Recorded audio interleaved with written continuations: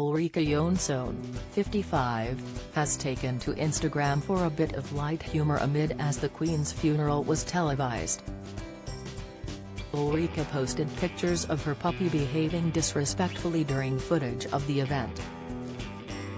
The presenter could be seen holding on to her puppy as the English bulldog stretched out backward while sitting on Ulrika's knee. In an earlier story post about her dog, she wrote about how her dog was watching the funeral.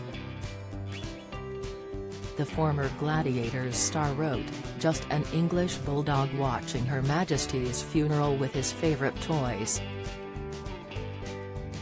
Also, being a tiny bit disrespectful, she later added. The star then shifted to footage of bagpipe players at the funeral event day. She wrote in the caption to the story post, "The pipers got me crying." The TV presenter has been a fervent supporter of the Queen and the royal family. She even defended the monarchy earlier this week after Succession writer Jesse Armstrong took a swipe at the newly appointed King Charles III. After the show won Best Drama Series at the Emmy 2022 Awards, the writer addressed the crowds. He said, "Big week for Succession. New king in the UK this week for us.